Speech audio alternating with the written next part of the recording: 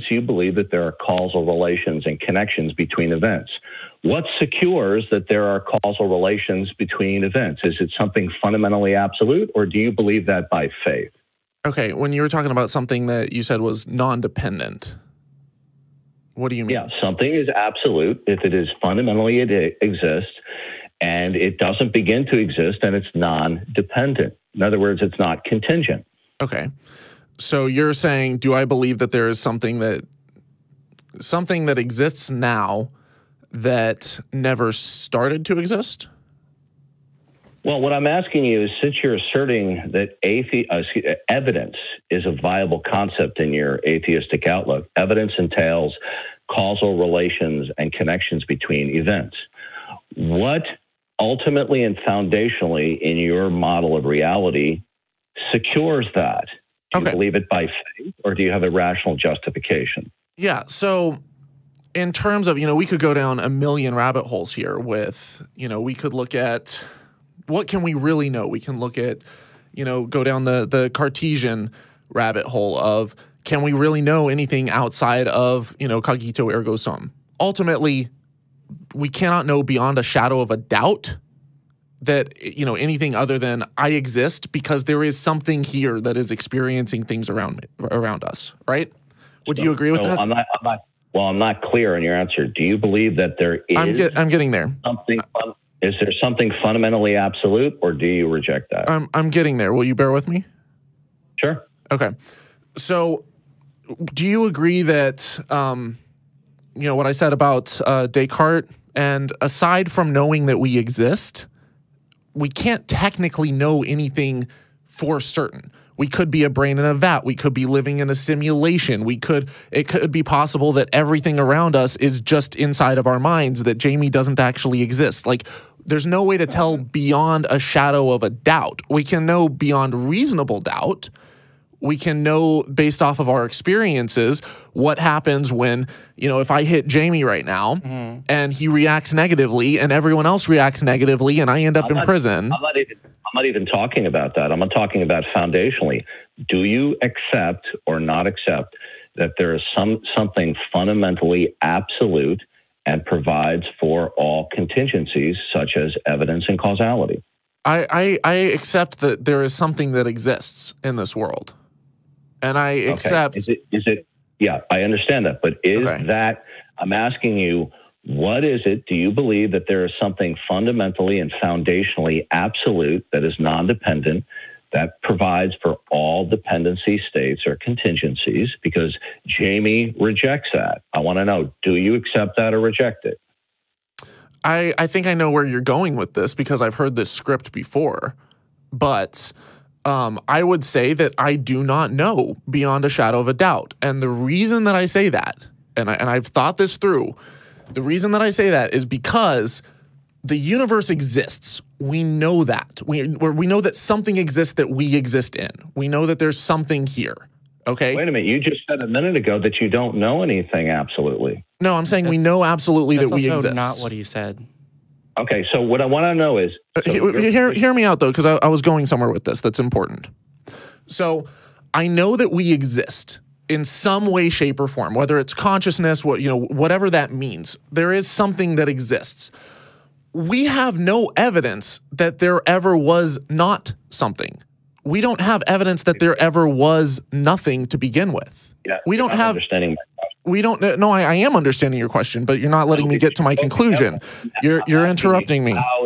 Can I finish this thought? Sure, but you're not understanding the question. Okay, so if we know that something, we have no evidence of nothingness. We don't know that there is nothingness. We can look at a vacuum, but that's not nothingness. There may still be photons of light. There may still be radiation. We have measured virtual particles popping in and out of existence. So we don't know what, time and space, what space-time is exactly. We don't know what nothingness looks like. So if we go far enough back to the Big Bang, we could say maybe the universe existed forever. Maybe it's going through cycles of... I'm not talking about cosmology. Okay, but I am. Because cosmology ties into... I'm talking about right now. I'm talking about right now, not the past. I'm saying, is there something fundamentally absolute and unconditional that provides for the viability when you invoke that there can be evidence. Evidence entails causal relations and connections between events. Is there something that fundamentally, absolutely exists, non-dependently, that provides for the viability of evidence? Jamie rejects that. Do you reject it or accept it? I still don't know what you mean by non-dependently. Like, you're saying that it has existed forever? Do you believe that there's something that exists that is non-dependent, that provides for all contingencies? Or do you believe that all things that exist within the set of reality are, there's an infinite contingency? Do you believe that? So what I was saying is, I don't know. Once you go, far enough back, you get to the Big Bang. We don't know what happened before that, and I think we are talking about the universe. I know. I'm not talking about cosmology. I'm talking right now. Is there something fundamentally? Do you exist in this universe? Okay. Well, what I think. Do you exist in this universe? It doesn't matter what I think. I'm asking because if we cannot have a conversation about this if we cannot agree on certain facts. And I'm saying if you agree with me that you exist in this universe, and I believe that we exist in some sort of universe, we can take that universe and see if it is non-dependent or not. Or we can at least talk about it. Do you believe? Yeah, you're not addressing my question. I asked you, do you believe that there's something that is fundamentally absolute and non-dependent? Jamie rejected that. Do you reject it or accept it? So let me just try and help this conversation along a little bit. You've asked him the same question and then said you're not understanding, and then repeated the question using precisely the same language. Maybe if you ask the question in a different way, or I can try and help explain what I believe your question is. If you're trying to communicate more clearly. Okay, so I'll rephrase it since you didn't understand the previous way that I made clear. Do you believe that there is something that is ultimate, that everything depends upon, including the concept of causal relations, which equals evidence? You asserted in your atheist worldview that there can be evidence for things. Well, evidence is going to require that something foundationally in your model of reality is absolute and ultimate. Now, Jamie, 2 weeks ago, categorically rejects that. Why? Do you believe? Well, I'm asking you whether you believe it. No, you made a statement. You made a blatant statement that it requires that, and I'm asking you why. Well, I said it will either require it or not. Which do you believe? Well, no, you said that in order for in order to have logic and to have causal connections and stuff, that you have to believe this, and I'm curious why. Then what you're going to be left with, okay? Either you believe that there's a fundamentally absolute or ultimate that provides for causal relations and connections, or you believe that events are not the result of an absolute and causal relations. It's either or. I'm just asking you which do you believe. There's a third option. What is it? The third option is that we don't know beyond a shadow of a doubt, and we know which option do you choose? Okay, I'm giving you my option. My option is I do not know beyond a shadow of a doubt if everything that has ever existed, in which case something always came from something else in different forms, or if there was a point in which there was nothing and then it popped into existence. I don't know. That is the most honest answer, is I do not know. Now, we know that that within our universe, there are certain laws, and that we can look at, these laws, and we can observe cause and effect because of patterns, because we've never seen these laws be broken. Are you using your sense perception to determine that there are laws? I'm not just using my sense perception. I'm relying. Well, I am using my sense perception, but I can say, like, maybe my eyes fail me, and so I'll use some. I might use like a mass spectrometer or spectroscopy and stuff. Now it is an extension of my senses, which is why I said I am. I understand that. But you see, when you appeal to your sense perception to justify laws of nature, you have to presuppose laws of nature for the meaningfulness of eyesight. Are you aware that's begging the question? No, because I didn't do that. What I said is, and this is why I gave the third option, is because we cannot know beyond a shadow of a doubt because our senses can fool us. Okay, so do you believe then in causality and causal relations by faith, Or do you have a rational justification for causal relations? Provided it. What I believe has no effect on what reality is. My beliefs are not relevant here. What's relevant here is relevant because I'm asking you. What's relevant here is what can we measure, what can we know in order to come to the most reliable worldview as to to determine how to live our lives. I don't think you're understanding his answer, EF, because he's not just answering the initial point of your question. The entire crux of this line of questioning appears to depend on the problem. Hang on, EF. Jamie's going somewhere. You're talking over him. The philosophical problem of hard solipsism. Now, you have brought up, I know that you are not using that word, but I believe that the entire crux of your, well, then are you believing this on faith, is dependent upon an understanding of this, which I would like to explain so that the audience can keep up with our conversation. It has nothing to do with solipsism. EF, we have an audience that we're trying to talk to get through these ideas together. Right. I'm attempting to get a clear answer to you. How do you determine EF, can you, EF, I'm trying to help the conversation along and to make sure that the audience is, following along with this discussion. So, as best I can explain it, there is, among other things, a philosophical problem of how can we know that things are true? Among those things, causal relationships in reality. And as best that I'm aware, once you get back to the point of, well, I am experiencing something, even if my experiences are false, the only thing that I can know is that there is a thing here, right? My mind in some form exists. Why would you say that? 2 weeks ago, you said you rejected categorically that nothing is absolute. That's a contradiction, Jamie. No. So if I either misspoke or miscommunicated, I apologize for that. So, do you believe that there's anything fundamentally absolute, Jamie? Can you define fundamentally absolute? Yeah, it's something that exists non-dependently. I don't know whether or not my conscious exists dependent or independent. I'm not asking you about your consciousness. I'm asking you, is there anything that is as far as I do not hold the belief that there is something that exists fundamentally and non-causally. Right. But my question is do you believe that there's something that's fundamentally and absolute? So you don't believe that there's anything that is absolute. Is that correct? Well, I don't hold it. We're saying you don't know. Just to clarify, I'm saying that I neither believe nor know that to be the answer. And the reason I'm being this specific is I don't want to miscommunicate. I don't want to give either the audience or you the impression that I believe that that is not the case, which is different than not believing that it is. Okay, so you're undecided whether something's absolute? Yeah, I don't have that conclusion. Okay, since you're undecided that something is absolute, then you must believe by blind faith that there are causal relations because you have no. Okay, then what's your rational justification for causal relations? So the alternative that you provided, which you just explained, oh well, then you must believe on. I asked. Yeah, I'm walking through my thoughts here.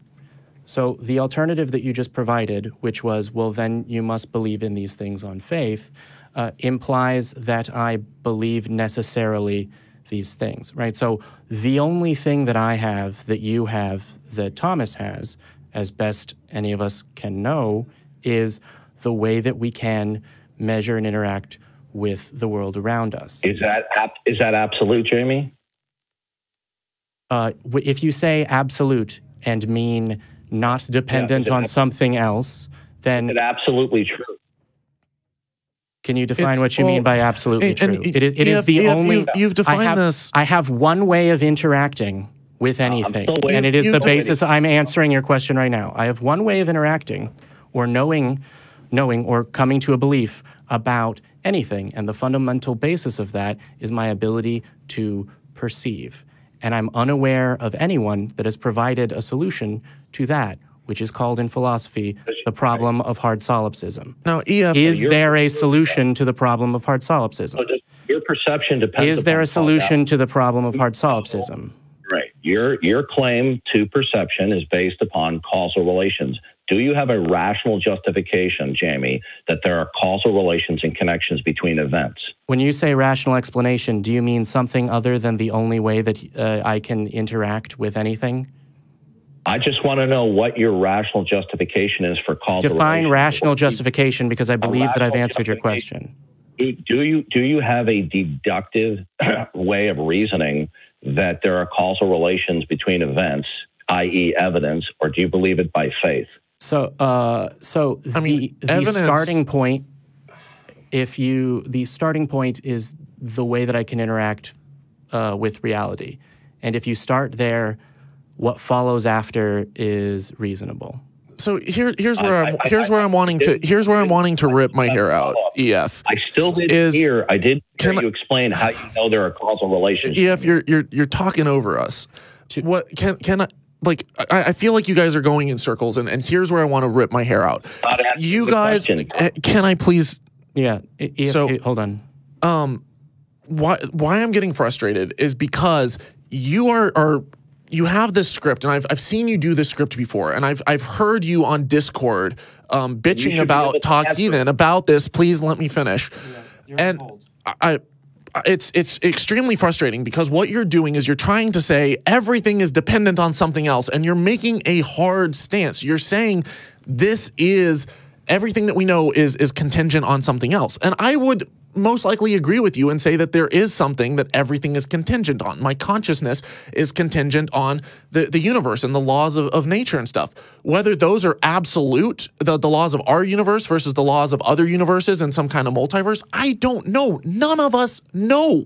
We don't know these things beyond a shadow of a doubt. So for you to come along and make an absolute claim that everything is contingent, therefore it must be God or it must be the universe, and it's more likely to be God because reasons, is just flat out bullshit, and it's absurd. And you're making a claim and you're making a statement without evidence. Now you're saying that in order to have evidence, in order to have something that, you can, is causal, you're like, well, how do we know that that works every time? The answer is we don't. For all I know, I could be living in a computer simulation where someone has set all of the rules. You could call that someone God. You could call it an advanced alien computer programmer. I don't know that beyond anything outside my consciousness. As far as I know, no one has solved the hard problem of consciousness.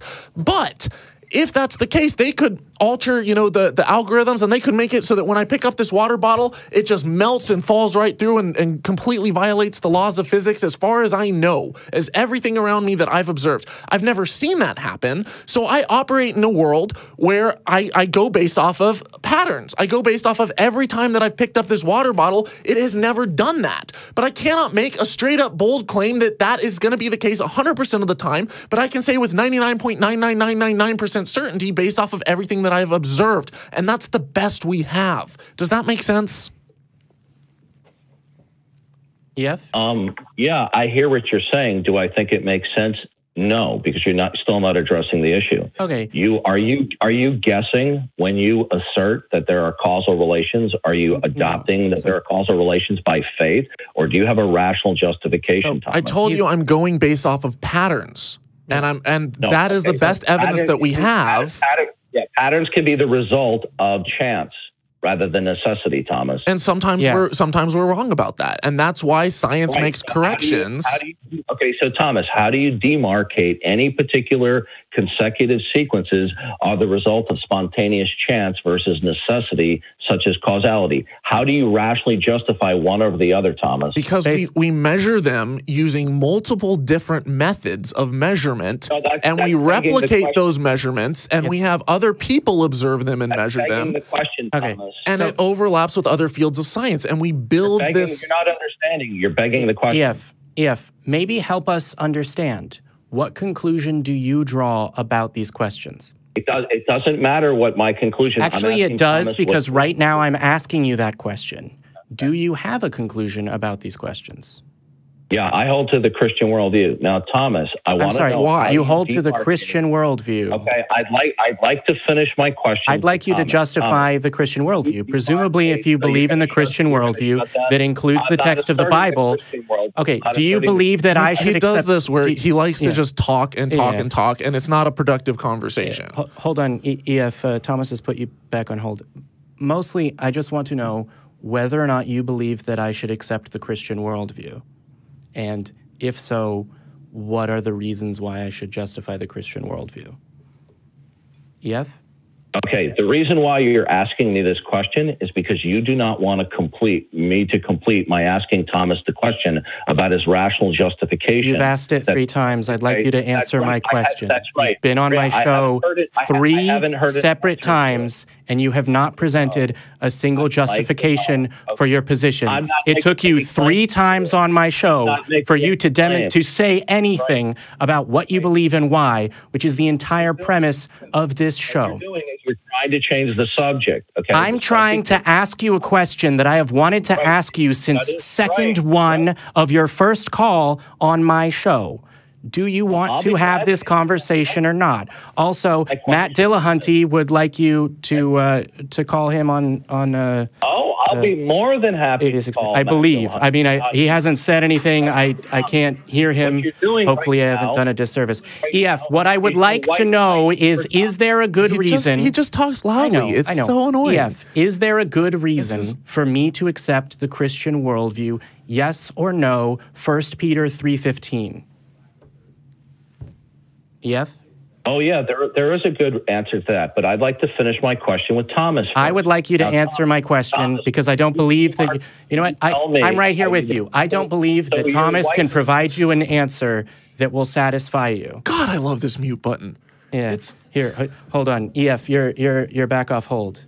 I don't believe that that Thomas can provide you an answer that will satisfy your curiosity. Well, I provided him with an answer. I know. And that's why I chose the words that I did. And he keeps going in this loop. As a programmer, we call these infinite loops, and it's maddening, and we need to fix his fucking algorithm. Okay, well, so... Sorry. Yeah, so because I believe that line of questioning with Thomas is not going to provide something that is satisfactory to you or provide something that provide an answer that the audience hasn't already heard, are you willing to discuss reasons why I or other people should accept the Christian worldview?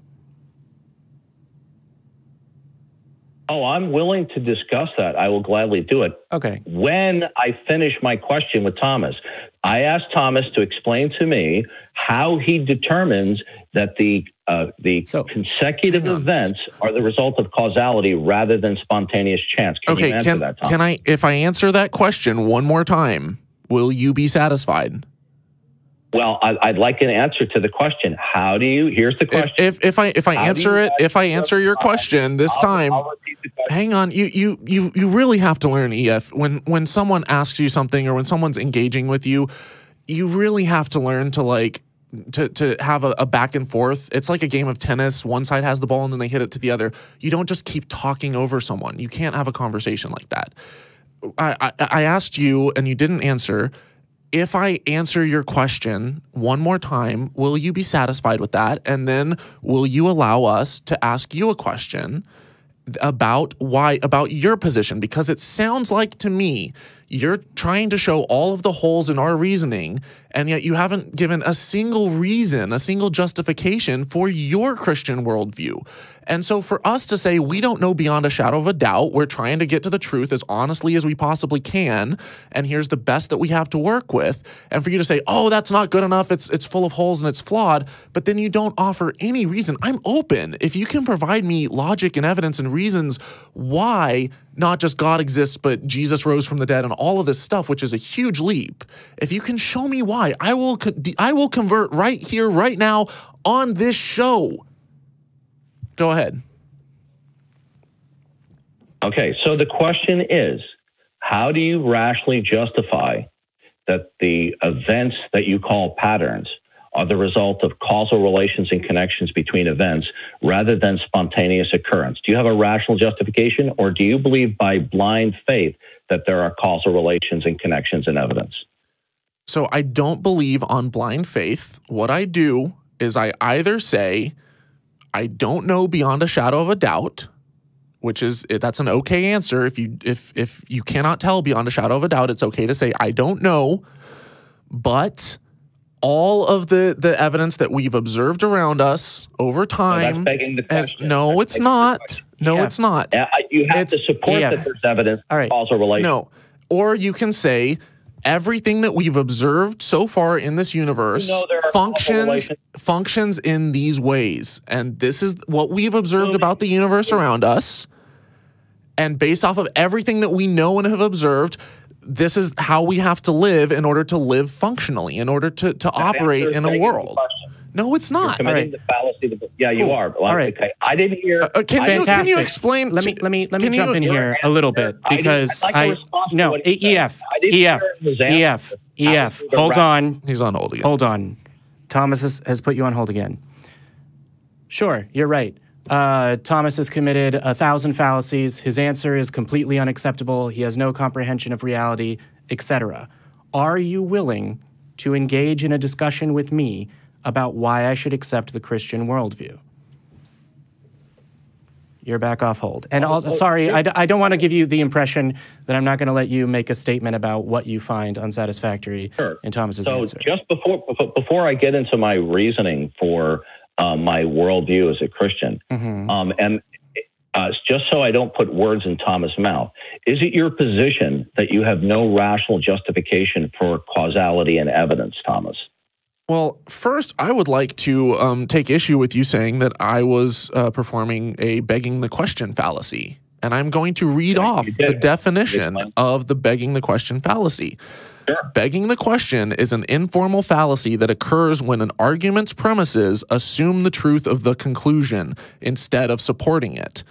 At no point in my argument or reasoning did I assume the truth of my conclusion. Yes, you did. What I did was I said, I do not know beyond a shadow of a doubt. I made no hard claims. So there was no assumption of a conclusion to be had.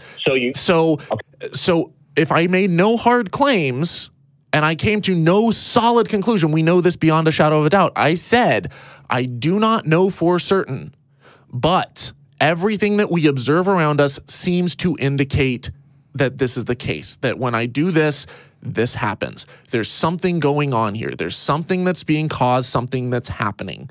Okay. Now, I came to no conclusion. I came to no, solid statement of fact about the universe. And so there was no begging the question fallacy to be had. Thank you. Okay. Yeah. Did you appeal to sense perception to justify causal relations, Thomas? Oh, my God. I never said that there was a causal relation to begin with, period. I never said that there wasn't to begin with, period. Okay. Do causal relations and connections exist? I said, I do not know beyond a shadow of a doubt. It appears that way. Okay. Do you believe it by faith? No. Okay. Then what's your rational justification that is not question begging that there are causal relations? So EF, I think the line of questioning that you have, correct me if I'm wrong, is designed to draw attention to the fact that beyond sense perception and conclusions that can be drawn within the assumption that sense perception is meaningful, that there hasn't been a justification provided either by Thomas or myself to justify sense perception as a means of understanding existence. Is that a point that you're attempting? Thomas is asserting that evidence is meaningful. Evidence entails causal relations and connections. Do you have, Thomas, a rational justification? Yeah. Before you ask the question again, he's provided what he would say is, I don't know whether he would use the word rational, but what I would describe as the reasons that he draws conclusions about causal relationships. And I think the point that you're trying to make by asking, this question again and again is that you believe that his answer is insufficient. And so you ask the question again and say that his answer is insufficient. And he provides his answer again using different words. And you ask the question again. He repeats the question begging.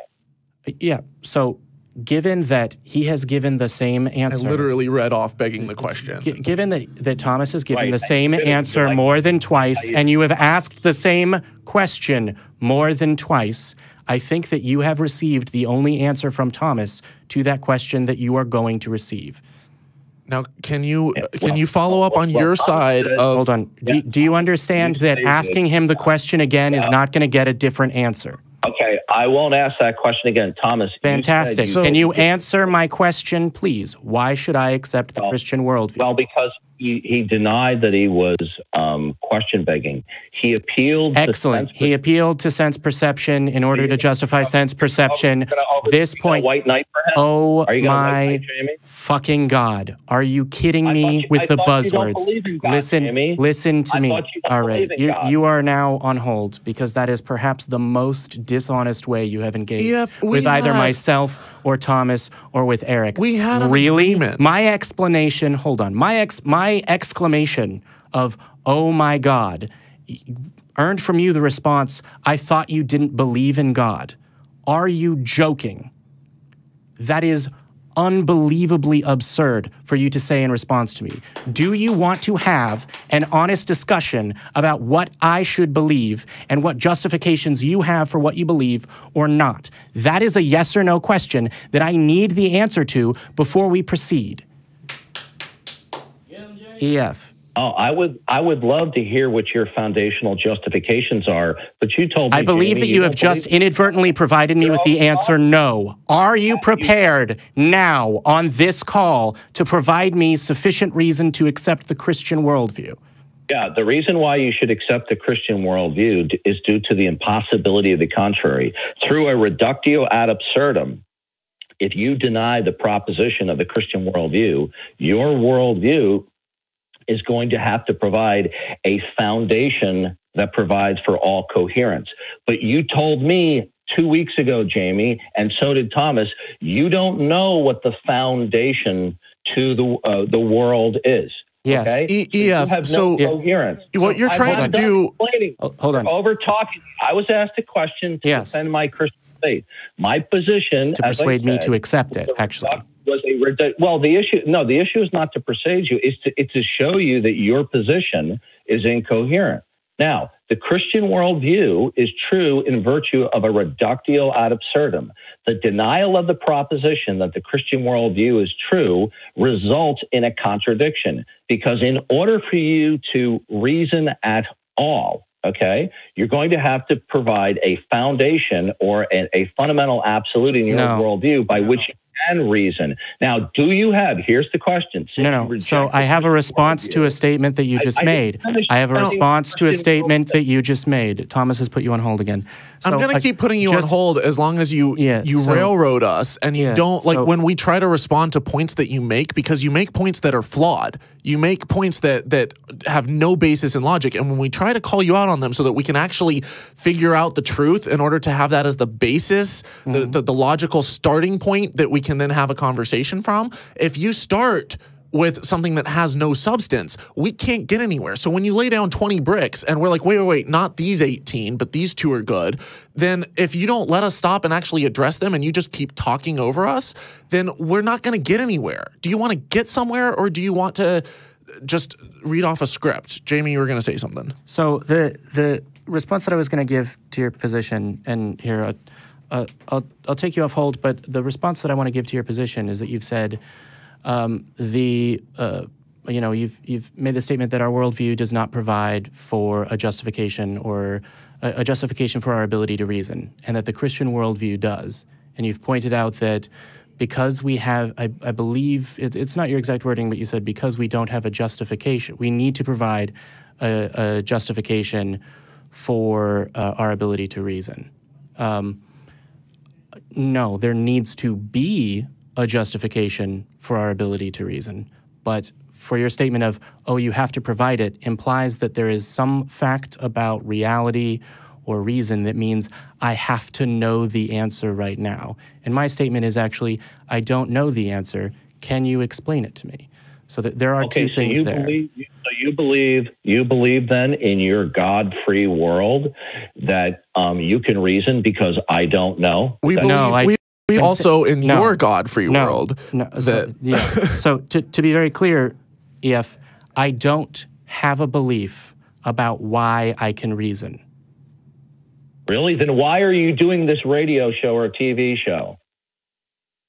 Because to address questions of what people believe and why. You don't know why you can reason, but you assert I don't have a justification for why I can reason that will satisfy the way that you frame the question. You believe you can reason by blind. All right, so you are once again back to interrogating a worldview that is not yours. At least you have stated that the Christian worldview provides the answer. At least he believes that blind faith is bad. He's agreeing with us that blind faith is bad. That's a good starting point. Well, I mean... Yeah, so are you admitting you have no basis for reason? Oh my God. He didn't say that. EF, I'm attempting to ask you to explain and elaborate on the answer that the Christian worldview provides. The Christian worldview is the only coherent worldview in virtue of God's revelatory acts, that God has revealed what the nature of reality is. Which God? Both in part and in whole. I said the Christian worldview. Does the word Christian mean anything? So can you not use the same reasoning to justify Krishna? Does Christian mean Muslim?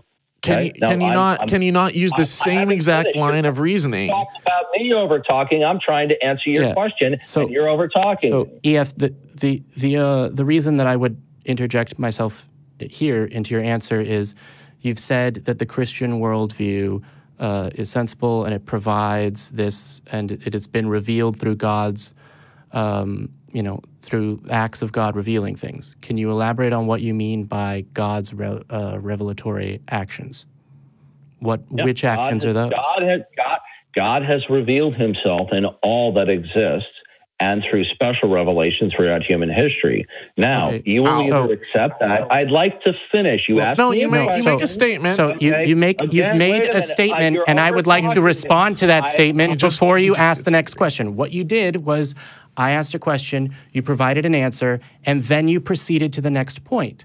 I have asked a question, as you have done to me and to Thomas, as is necessary in discussion on this episode, and two, I think it might be 3, but at least 2 episodes prior. So when you provide that answer, given that I'm attempting to understand what you are describing as the Christian worldview, it is in my interest to respond to that, to make sure, 1, that I understand it, and 2, understand how it fits into the other aspects of the Christian worldview. So when you say God has revealed himself through all things, and through special revelation throughout time, I then have sort of 2 statements that I can respond to. It's actually a difficult choice as far as which ones I mean, which one to address first. So let's unpack this. When you say special acts of revelation, do you mean the revelations to human beings that are discerned as prophets by Christian tradition?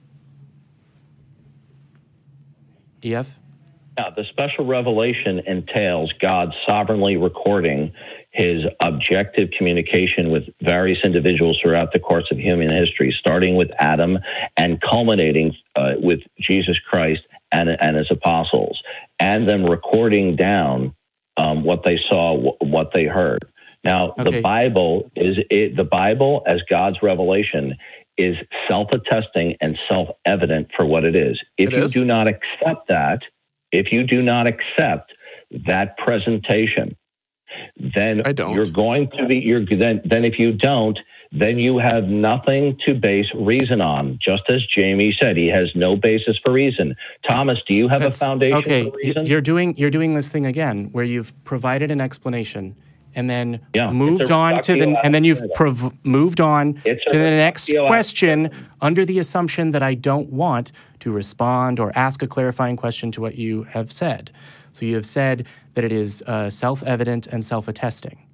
So if another document emerged that was self-attesting and self-evident, that more accurately described human history, would you believe that that accurately described the nature of God? You can't propose that, because in your worldview, no such thing can exist. Actually, I can ask you the question in order to find out what your answer is. The hypothetical is incoherent. It is not incoherent. What you're doing, EF. Oh my God. EF. Really? Did you really just say hypotheticals are incoherent? Do you mean all? Sorry, I may have misunderstood. EF, do you mean my specific hypothetical or hypotheticals in general?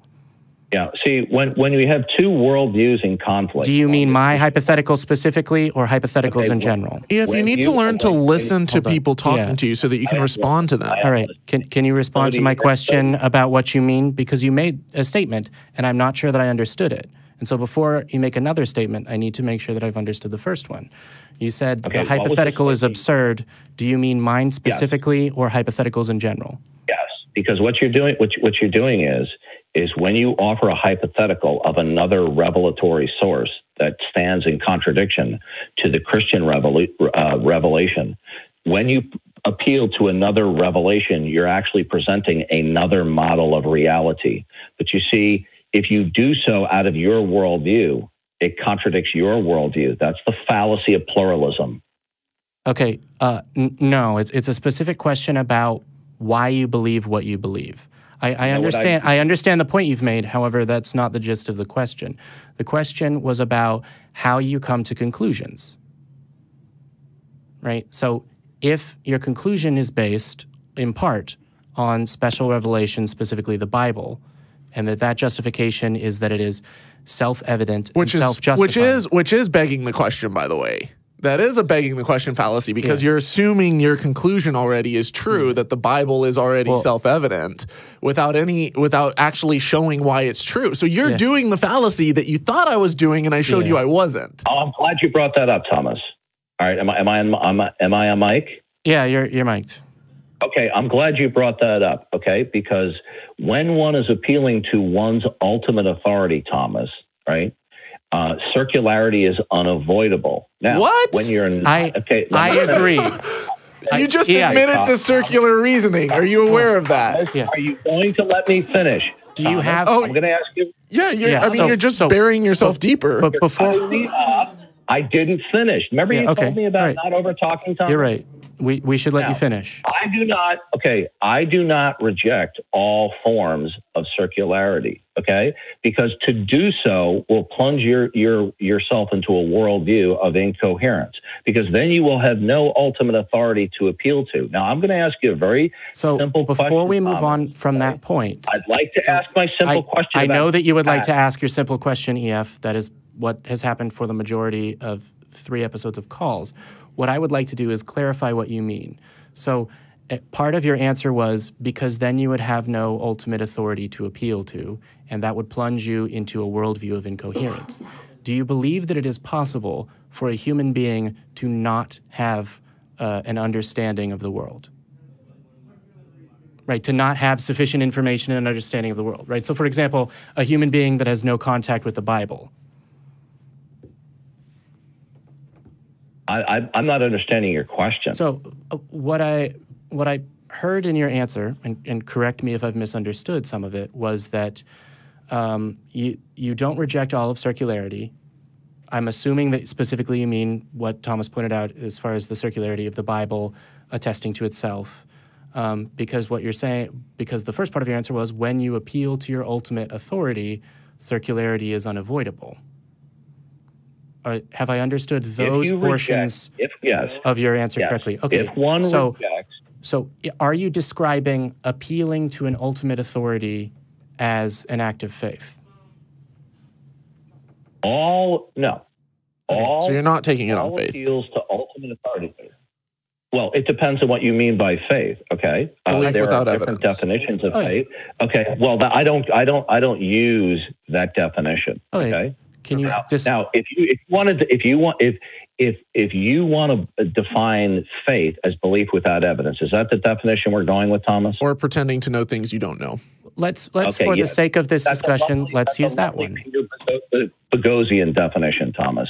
Okay. Now, are you defining faith as believing something for which you don't have rational justification for, Thomas?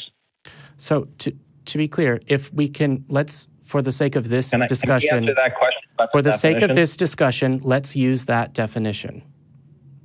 Okay. Well, then, Thomas, you believe without rational justification that there are causal connections, don't you, Thomas? No, I told you I don't know. Are you familiar with the tu quoque fallacy, sir? He doesn't seem to understand that every time I've answered that question, I've said, I do not know beyond a shadow of a doubt. Yeah. It's okay to not know beyond a shadow of a doubt and not take a hard stance on something, but to say that... Well, if you don't have a rational justification for causal connections, then you believe it by faith, Thomas.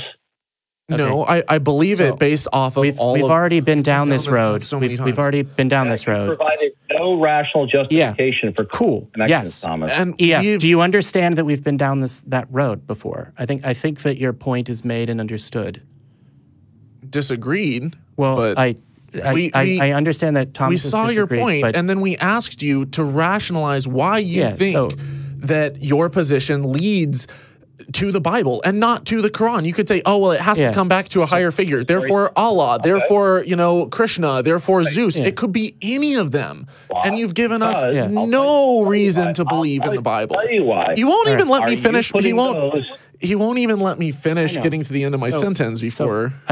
So here, let me rephrase that question because I believe there's a more succinct way of saying it. You have said the Christian worldview. How could we determine that it is the Christian worldview rather than the Muslim worldview or some other worldview that provides the same reasoning with a different God? The answer to the question is determination is in virtue of your model of reality. You cannot offer determination, which is essentially epistemology or your theory of knowledge. Without a model of reality, you cannot have a epistemology. So without a sovereign, omniscient, omnipotent God providing us with natural and special revelation about the nature of reality, you will not be able to provide a rational justification for your model of reality. And without a rational justification for your model of reality, you will not be able to or to determine that. I don't believe that believing in the existence of a God provides a rational explanation for any of the things you've just said. What is the foundation of reality? That's an argument from ignorance, logical fallacy. You've responded to me questioning your reasoning by saying, oh yeah, well then you give an answer. I don't need to give an answer to justify I don't know. It's a statement about what I know and believe. I neither have knowledge nor belief about the questions you're asking. What you've just said is you can't get there or justify as rationality without a monotheistic God to justify it. Right. In part, that was an answer to the question between which monotheistic God described by different portions of the Abrahamic tradition. So you reject. Can you answer my question about how could you determine which stories about the Abrahamic tradition? I determine it two ways. Number one, in virtue of God's self-evident and self-verifying disclosure of himself. To Muhammad. Whatever is, okay, let me finish. No. I'm quoting the Bible. Now, are you going to let me finish? And if someone quotes the Quran, I feel like there's a misunderstanding because I think that there's a misunderstanding because I don't think I've accurately described my question because you're providing an answer to a different one. So my question was, how could you tell the difference between revelation to, for example, the apostles, the claims of revelation to the apostles versus the claims of revelation to the Muhammad? Well, Allah of the Quran is not omniscient because he got many things wrong in the Quran. Now, the bottom line here, okay, because the God in the Bible did exactly the same thing. I know you were still talking, but you made a point that I have to shine the light on this because it is so crucial. Because for everyone watching right now, we would be doing them a disservice if we let that go. Because you just said that you believe that the Bible is true and not the Quran because the Quran gets things wrong. Well, I hate to break it to you, Cupcake, Sugar Muffin. The Bible gets stuff wrong too all the fucking time. And I can open up Genesis 1:1 and I can go through and the first 8 verses, I will go verse by verse and I will show you scientific inaccuracy after scientific inaccuracy after scientific inaccuracy. Bam, right there, case closed. Thank you very much. And we've been going on this call for about an hour, so I don't know how much more productive it's going to be or if you want to. Yeah. So. Well, is my mic on? Yeah, you've been on. Okay. Well, Thomas, Sugar Muffin, Sugar Cake, are all conclusions in science provisional? Are all conclusions in science provisional? Yes. Like Specific. What do you mean specifically? Because you've given a few definitions a few times that are all scientific declarations provisional and subject to revision or refutation. Science, in just by definition, yes, it builds evidence and it builds a case. And it builds upon past observations, and it modifies itself based off of the answer is yes. Scientific propositions provisional. So they're not necessarily true then, are they? That's not true. Given that the Bible contradicts not only itself, it contradicts things that can be determined by reason. If the Bible contradicts reason, how could you possibly say it justifies reason? If you include in the Christian worldview both the Bible and reason, you have a self-contradictory worldview. I'll be glad to address that, but I'm still addressing Thomas. Now, Thomas, you said the Genesis chapter 1 is wrong, point after point, because it contradicts scientific declarations. Because it contradicts our ability to understand reality, which is what you are justifying. This is a very common misconception that I think a lot of people have. Okay. It doesn't contradict scientific declarations, I think was the word that he used. It contradicts scientific measurements. And there's a huge difference there. There are some things in science called hypotheses that you make, and when you gather evidence and you try to figure out, if there's anything to them, then they can become scientific theories that explain a little bit about why something happens. That is provisional. That is the provisional part of science. The measurements that we make are scientific laws. There's no point when a theory becomes a law, but the measurements that we make about the speed of gravity, things about, the distance from, the Earth to the sun at different points and stuff, like in its orbit, all of these things we can measure. The circumference of the Earth, we can measure. Hang on. That is the difference between a scientific statement and a scientific measurement. So when I say that there are things in the Bible, in Genesis 1:1, even the very first verse, that is wrong, it is wrong because these are things that we have measured. Okay. Are there any scientific measurements that are absolute and not provisional, Thomas? When we measure them, what we do is we increase the accuracy of the measurement. So for example, when we said not an answer to my question. What do you mean? He's asking if there are any scientific conclusions that are absolute. I'm asking you an extremely circumspect question, and you're giving me a scientific lecture. I asked you, are the declarations of measurement provisional and subject to change and revision based upon a re-examination of the data or a new observation? Are any scientific declarations, even declarations of measurement, provisional, Thomas? Everything in science provisional. It is provisional. It can be updated and become more accurate. Let's go through this. So hold on. The answer is yes. No, you're wanting to finish your script. You're wanting to have a gotcha and just catch us in something. We are trying to clarify our point so that we can show you what we mean by it, and that we actually have points here to be made. A scientific measurement gets updated because it becomes more accurate. There are some things in this universe that we can tell you, like I was telling you before, we do not know beyond a shadow of a doubt. Consciousness is one of those things. We do not know beyond a shadow of a doubt that we're not a brain in a vat or living in a simulation, okay? There are things that we measure and we find out that we were wrong about. There are things that we measure over and over and over again. We are never at absolute 100% certainty, no. And I agree with you there. But that does not mean that suddenly your worldview is equally valid and equally viable as something that we've measured 1,000 times when yours has no scientific evidence whatsoever. It has none. And then you're going to say, just because you have loads and loads of measurements and thousands of different ways that we've looked at this, but it has a 99.99999% of accuracy, well, it could potentially be wrong because of that 0.001%. Therefore, it's on equal footing with the Bible? What kind of reasoning is that? It's not. It's absurd nonsense. Face it. Well, sorry, you unmuted. I'd already taken you off hold. Sorry, you're back off hold. Am I on? Yes. Okay, so sugar cakes. Since we're going to be friendly here, If you say that scientific provisional statements falsify verses in Genesis, how does something that's provisional falsify something else when you don't know that the provisional stipulation is true or not?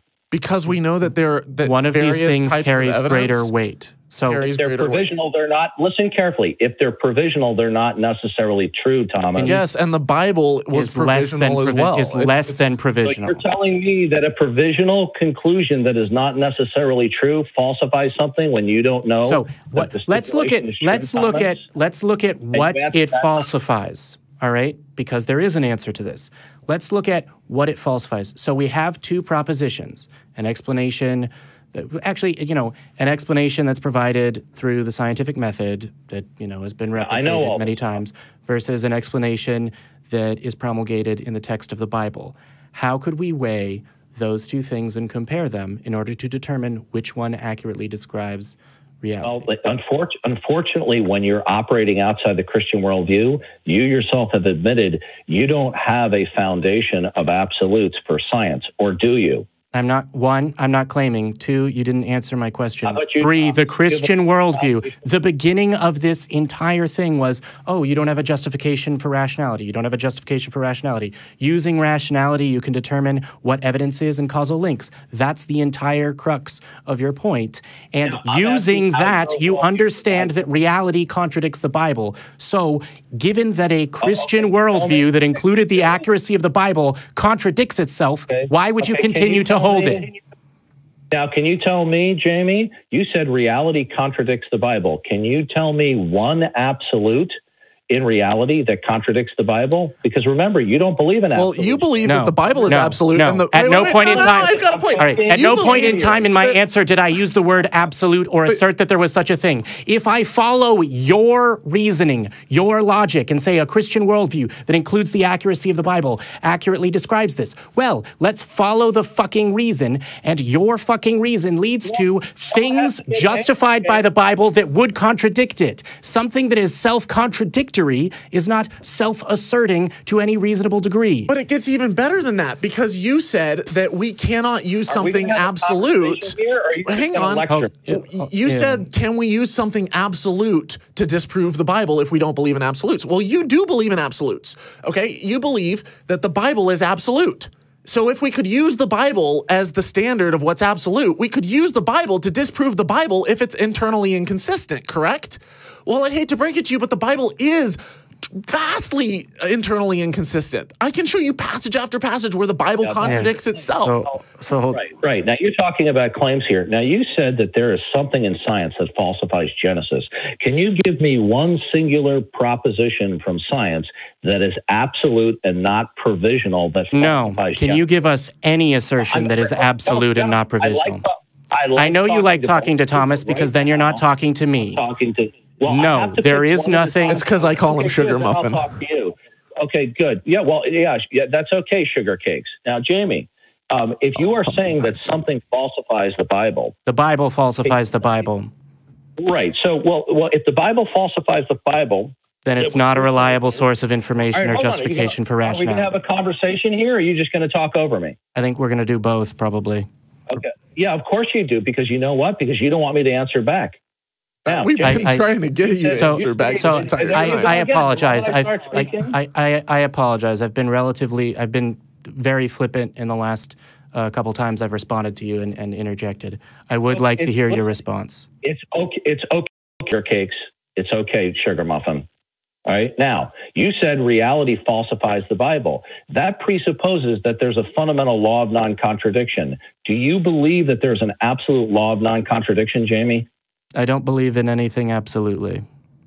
Good. If you don't mean absolutely, then there's no law of non-contradiction. Therefore, you don't have a principle with which to critique the Bible. I think that statement would only be true if there were two kinds of belief, absolute and none. I do not believe that this is the case. I believe there's degrees of confidence that are justifiable. I don't think you've understood my objection. You've said, well, if you don't believe in anything absolute, then there is no law of non-contradiction. Those are the words that you used. That is a proposition that I do not believe is justified. Okay, do you believe that there's an absolute law of non-contradiction, Jamie? No. Okay, then if you don't believe in the law of non-contradiction, then contradictions aren't. Actually, hold on. I think I've hold on. I think I've misunderstood your question. Do you mean, do I absolutely believe in a law of non-contradiction, or do you mean, do I believe in a law of non-contradiction that applies, to everything? Is the law of non-contradiction true at all times and all places, Jamie? As best I can tell, yes. I believe that the law of non-contradiction applies. Okay. How did you determine that? Is it by blind faith? No. How did you determine that the proposition that A equals... I didn't finish my question. Yep. Since you hold to the law of non-contradiction, you're going to have to use the law of non-contradiction in order to attack the Bible. Now, how did you determine? To attack the Bible. May I finish, please? Yes. Okay, Sugar Muffin. Sugar Muffin? Can I finish? I thought he was Sugar Muffin. I'm Sugar Muffin. Okay. No, you're both Sugar Muffin. No, he's Pumpkin Pie. Okay. Now, both of you Sugar Muffins. Now, Jamie, if you're going to say that the Bible violates some in a law that cannot be violated, that's the law of non-contradiction. Well, what I'd like to know from you is how do you know that A cannot equal not A at all times and all places? By what means, Jamie? Okay, so we've talked already about how we justify things, right? If you follow my justifications back from the various levels down to as fundamental as they go, through, as best we can tell, through observations, only as confidently as we can test those observations, down all the way to the fact that the only thing that I could say that I know to the highest degree that I can know things, which is not absolutely, is that there is something experiencing the things that I experience. No, that's not an answer to my question. By what means do you determine that there is a universal, absolute law of non-contradiction, Jamie? So through an understanding of logic and how it applies in this world. Okay, that is simply restating the same claim in different words. Yes. Did you determine that A equals not A at all times and all places by your sense perception, or is it a concoction of your mind? Those are the same thing. I'm still waiting. I don't understand the distinction between the two options you provided. I actually don't. You've said, is it a concoction of your mind, or did you determine it with your sense perception? Those are at best a category within a category. Did you make universal observations through your eyes at all times and all places? Good. No. Then how do you know the law of non-contradiction is universal, Jamie? I believe it's logically inconsistent. So because it is. Well, so that's part of the same thing. For our listeners who are tuning in, the law of non-contradiction is that something, if A equals B and A equals not B cannot both be true at the same time. Yeah. It is a logical fallacy. You cannot have something by definition. By definition, it is not true. Okay, so is the law of non-contradiction true by definition or by some other means, Sweet Cakes?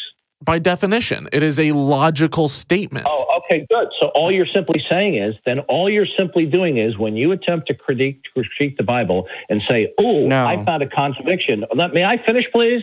Yeah. You're going to cut me off again. I'm gonna under your speech say no. And let's have you get out this one point. Hey, no. Oh, well, I'm not gonna cut you off. Yeah, real quick. Hang on. I'm gonna let you get that point out. I'm gonna let you say that statement, and then we have had you on the phone. We've given you way longer than any of the other callers. You've been on for about an hour and 12 minutes, and we're gonna let you finish that point. We'll answer it, and then we've got to move on. But go ahead. Okay. Thomas, when you asserted that the law of non-contradiction is established by definition only, okay, then it's arbitrary. So then what you were saying is you're saying that something in the Bible, okay, is invalid because it doesn't cohere with a definition, not a universal truth that is independent of conventional labeling or tokens. So all you've simply said is when you say, "Oh, I found a contradiction in the Bible," the reason why it's a problem, according to the way you have defined it, is it doesn't cohere to your conventional definitions. Now, You are absolutely right. No, I don't think for a long time. I just want to finish this up. You are right. Yeah. I think it's not fair to everybody else. You've given me a lot of times. I don't think I've been treated fairly, but I want to thank each of you sweet cakes for having me on. Yeah, and I would like to thank you for calling in and staying on the line as much as you have. I know that it at times was a very heated exchange. I don't know whether I'll be able to persuade you to call back in next week. It'll be or weeks in the future. Next week it'll be Eric and myself, and you know, hopefully we can continue having discussions, because I do think that there's value to be gained here. Okay, we didn't agree on hardly anything, but I do appreciate you letting me on and having this debate. I agree with you that we didn't agree on hardly anything. So I think we can end on a point of agreement. Okay, you sweet cakes have a good day. All right. All right. You too. Take care. Yes. All right. Oh, my goodness.